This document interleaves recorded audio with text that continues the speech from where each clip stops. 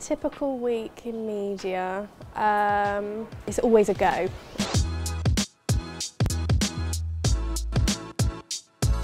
A typical week usually contains at least a day's worth of camera work. A typical week for media is very dependent on the projects that we're doing. With our multicam project, we are in every Thursday producing a game show. There isn't really a typical week. Every week is different. There's a lot of sessions where we're having debates and discussion and really getting to grips with a lot of theory, film theory, audience theory. One of the things that makes this course stand out is the amazing trips that we offer. Not only do we offer trips to the Harry Potter studios, the BBC studios, but also LA. It really is magical. We visit Warner Brothers, we visit Disney, and I look forward to it, probably more than the students. And we're always just like constantly banging out like videos or multi-cameras. You're generally going to have a workshop where you could be doing a camera or editing skills. You could be doing pre-production, actually writing call sheets and risk assessments and location recce.